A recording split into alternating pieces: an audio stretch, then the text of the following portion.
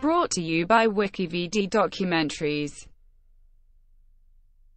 Manson Family. The Manson family was a quasi-commune that arose in California in the late 1960s, led by Charles Manson.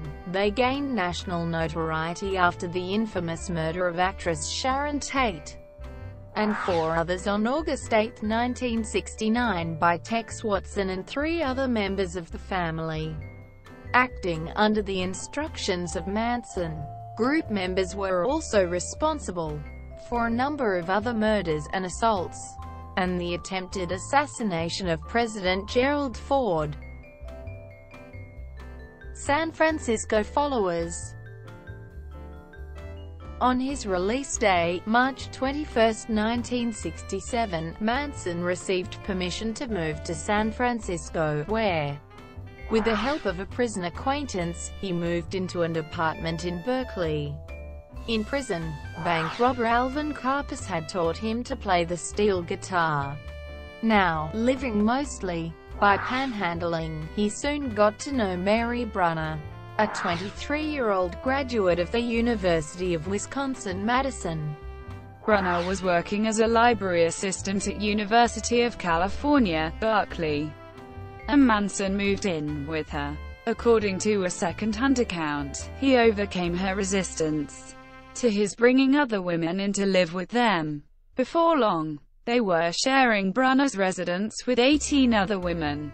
Manson established himself as a guru in San Francisco's Haight-Ashbury, which during 1967's Summer of Love was emerging as the signature hippie locale.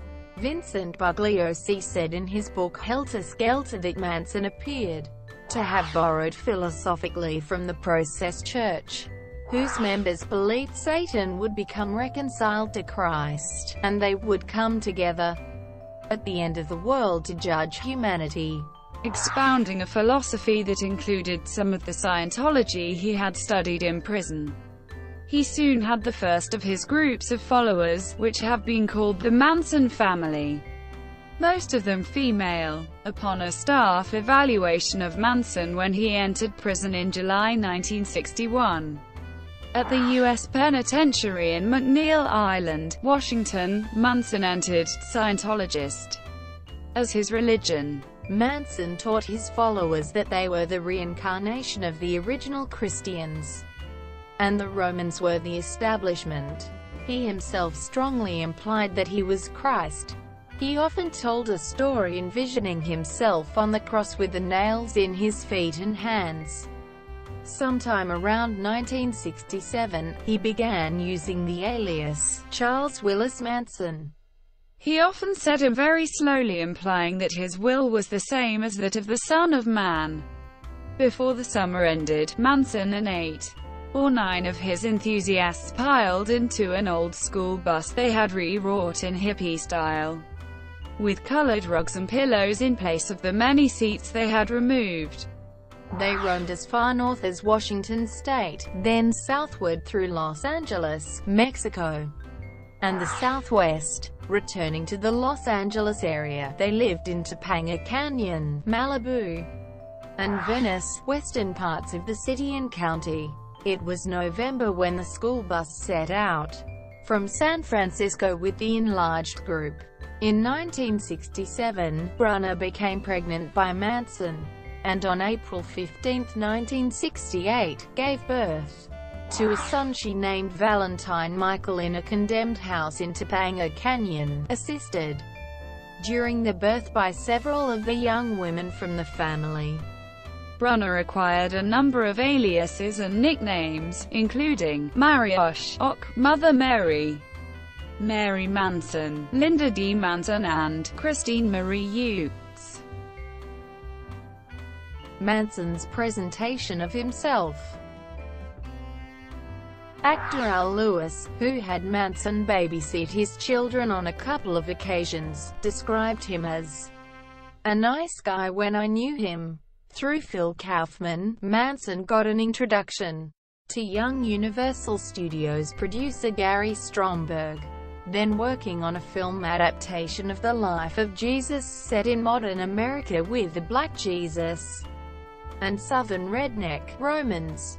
Stromberg thought Manson made interesting suggestions about what Jesus might do in a situation, seeming strangely attuned to the role.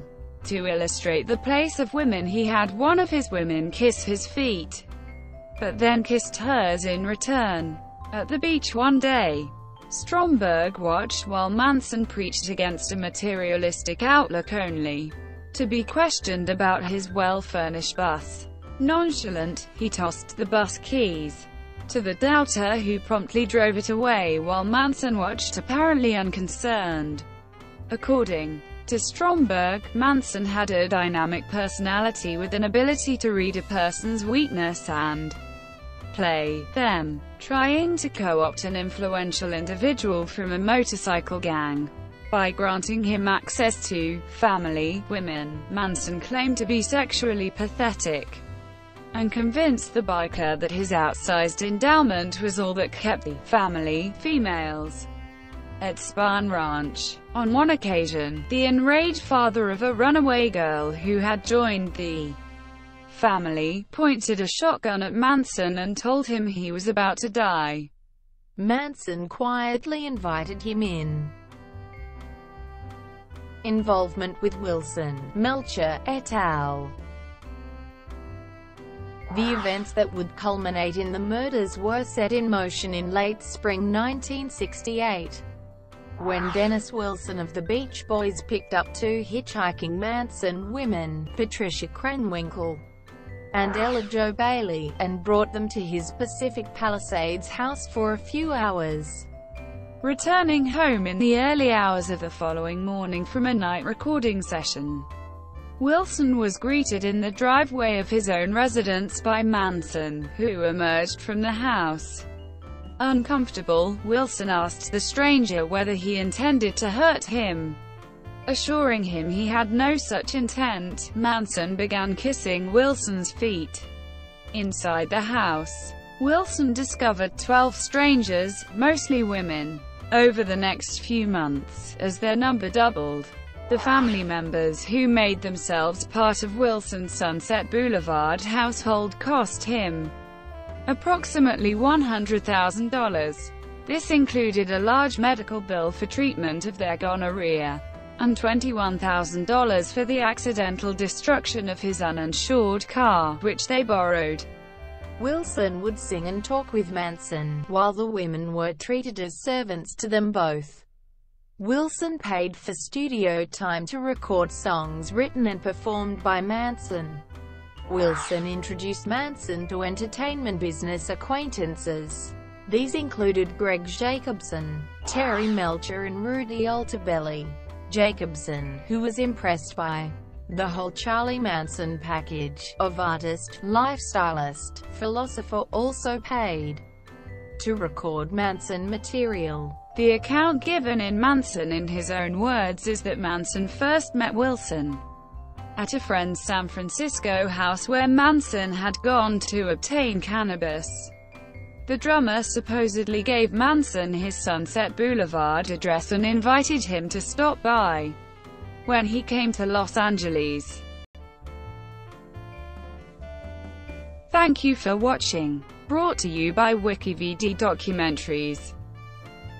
Please like and subscribe below.